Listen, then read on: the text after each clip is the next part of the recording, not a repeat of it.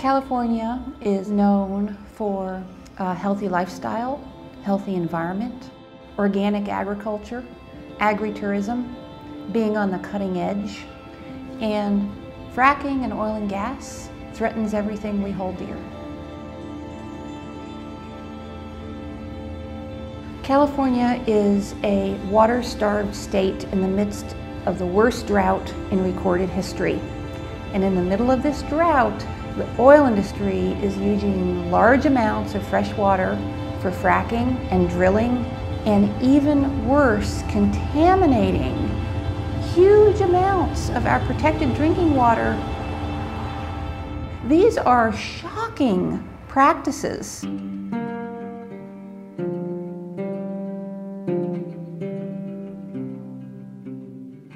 We've got an industry, the oil industry, the petroleum industry, that's 150 years old.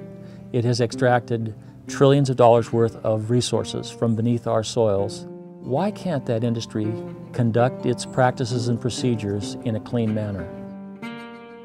All of those techniques, fracking, steam stimulation, acidizing, all of those techniques use chemicals.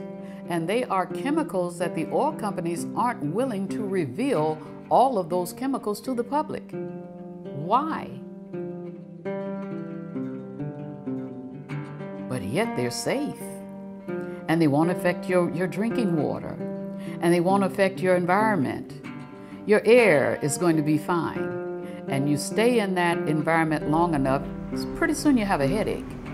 And you're wondering why you have a headache.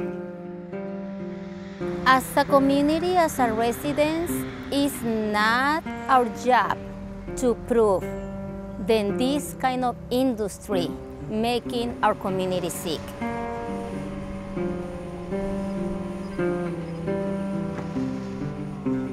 We're really compromising and threatening the future of the livability of these places and the economy of these places for one dying, greedy industry.